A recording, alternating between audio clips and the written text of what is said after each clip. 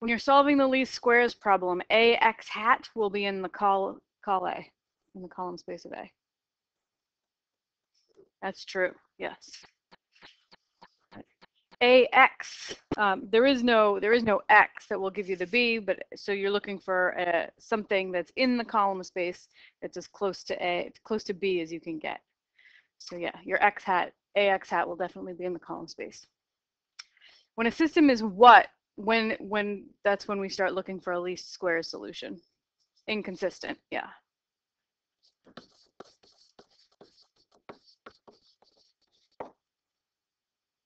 All right, and A transpose AX equals A transpose B. This is how you find the least squares solution. And what is that thing called? The normal equation or normal equations.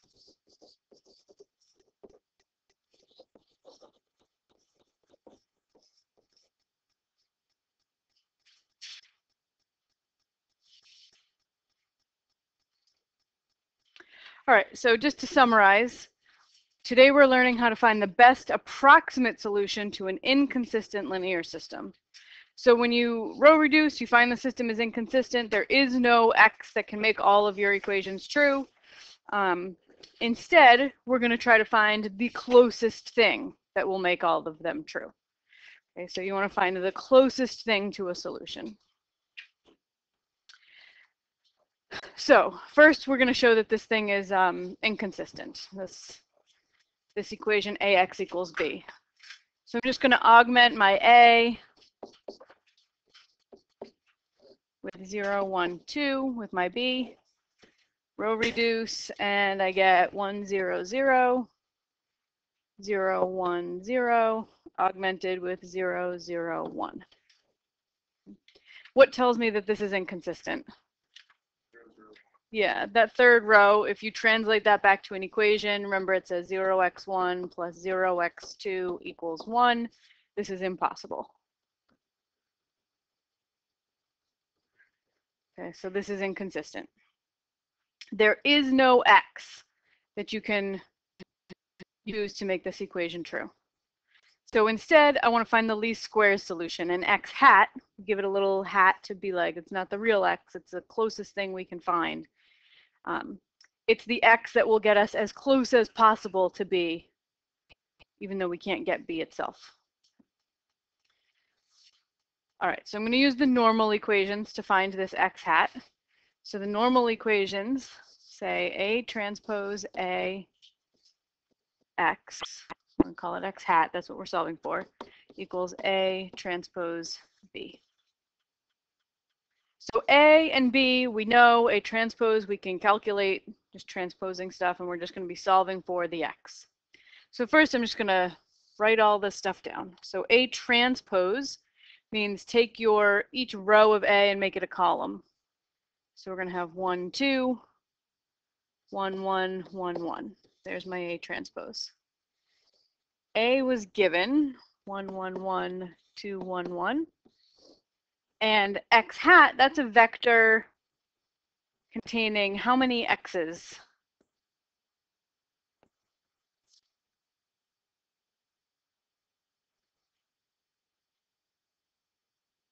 2. Yeah, if you go back up to where we tried to actually solve AX equals B, right, we have an x1 column and an x2 column, and that's it. So, and 0x1 plus 0x2 equals 1. So there's just an x1 and an x2.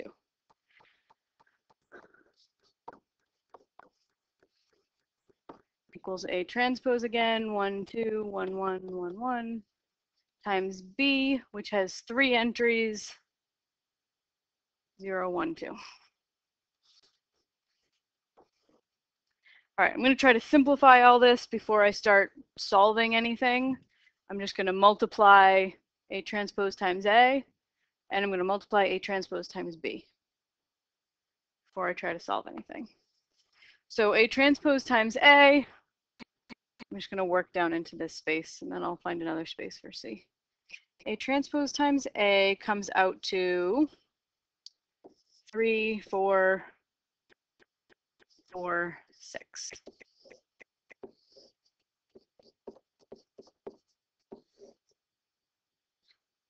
And A transpose times B comes out to the vector 3, 3.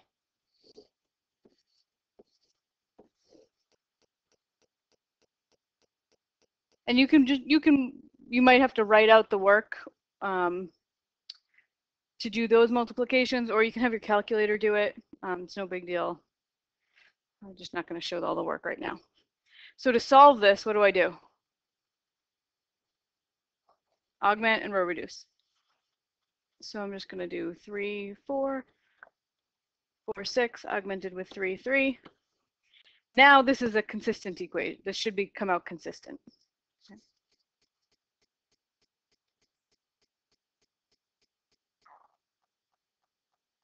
So this row reduces to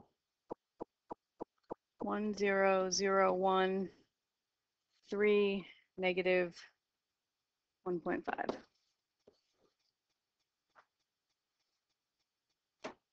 This is my x hat, 3, negative 1.5. It gets me as close to b as I can get. So x hat, 3, negative 1.5. So a times x hat doesn't give me b, because there's nothing I can multiply a by and get b. But a times x hat should get me really close to b. So let's see what happens when I multiply a times x hat. So a, 1, 1, 1, 2, 1, 1, times the x hat I just found.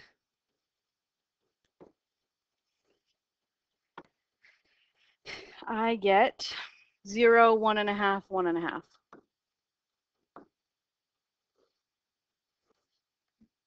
What was b?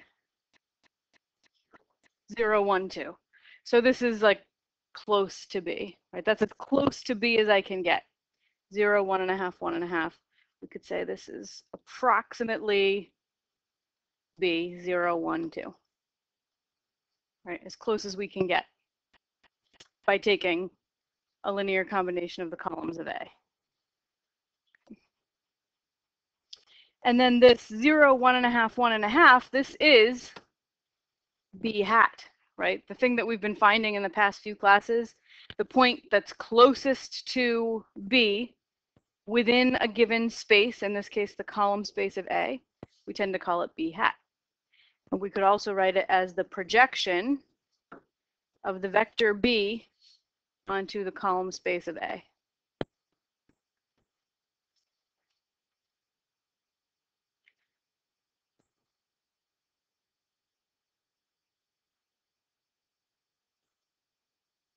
So if I want to write b as the sum of a vector in col A and a vector orthogonal to col A, well, that's b hat and z, same thing we've been doing in the past few classes.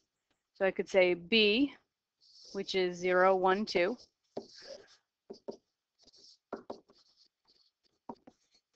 Write out what I'm doing here. B hat plus z. So b hat is 0, 1.5, 1.5, which means that z has to be 0, negative 0.5, and 0.5. So this is the one in col A. And this one is in col A perp.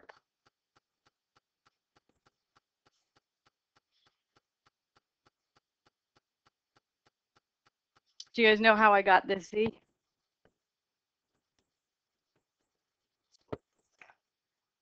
To make them add together. Yeah, exactly.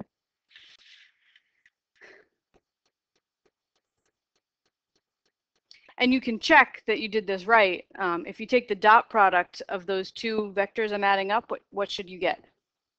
0, because there's supposed to be one in col A and one in a space perpendicular to col A.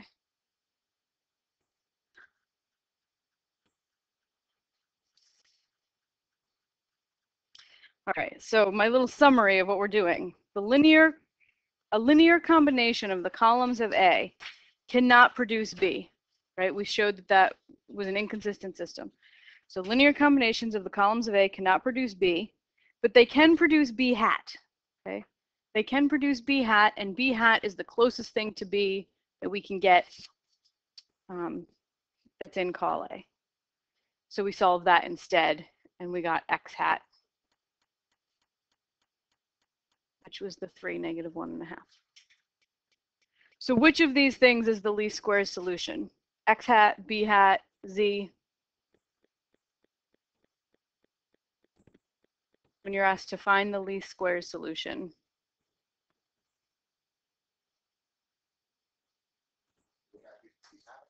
Nope. Nope. X hat. This thing is called the least squares solution. Right. The word solution to me is the thing that gives the hint of which of these vectors they're asking for. Because if they just said solve ax equals b, like the solution to ax equals b is an x. So if they ask for the least squares solution, it's the x hat in this case.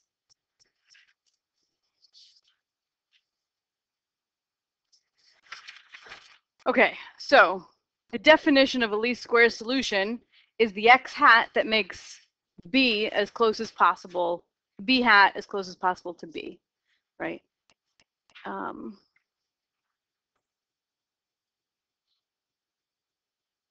There we go.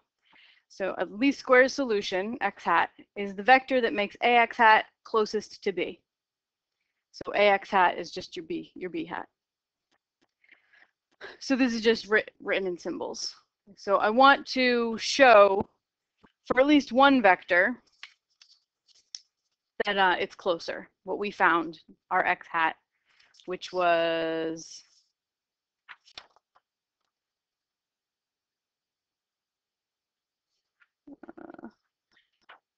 3, negative 1.5, right? I want to show that it's closer. Okay, so I want to compute b minus ax hat. This is called the least squares error. X hat is called the solution, and then ax hat is really b hat. Right, it's just another way of calculating b hat. So I want to do b minus b hat, and this is how far off I am. So the length of b minus b hat, that is going to be the length of z, which is 0, negative a half, a half.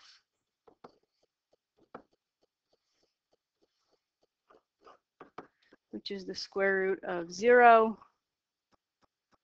plus a fourth plus a fourth, which is 1 over square root of 2, which is approximately 0.707.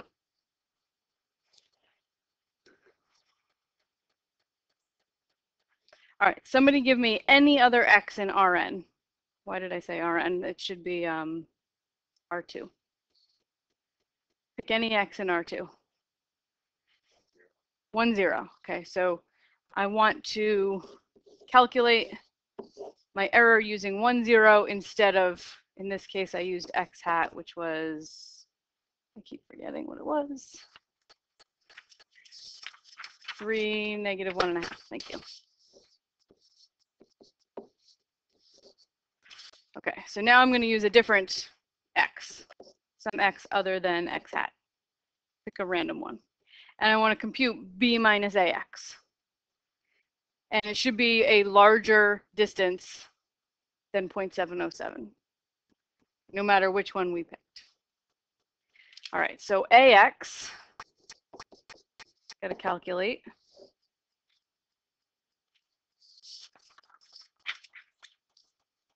One, 1, 1, 2, 1, 1 times 1, 0. So that's going to be 3 by 2, 2 by 1. So it's going to be a 3 by 1. So that's going to be 1, 1, 1. Easy multiplication to do in your head. Okay, then b minus ax hat. So that's 0, 1, 2 minus 1, 1, 1. And find the length of that. Negative 1, 0, 1. So that's going to be the square root of 1 plus 0 plus 1, which is the square root of 2. Anybody know that off the top of their head?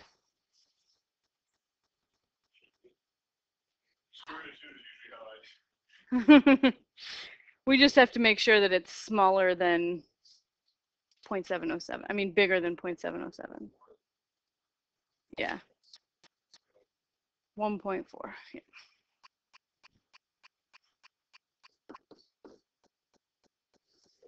Okay. So is it true that b minus ax hat was smaller than b minus ax? Yes. And that would have happened no matter what x we chose, because x hat is the least, will always give you the least error. Yeah.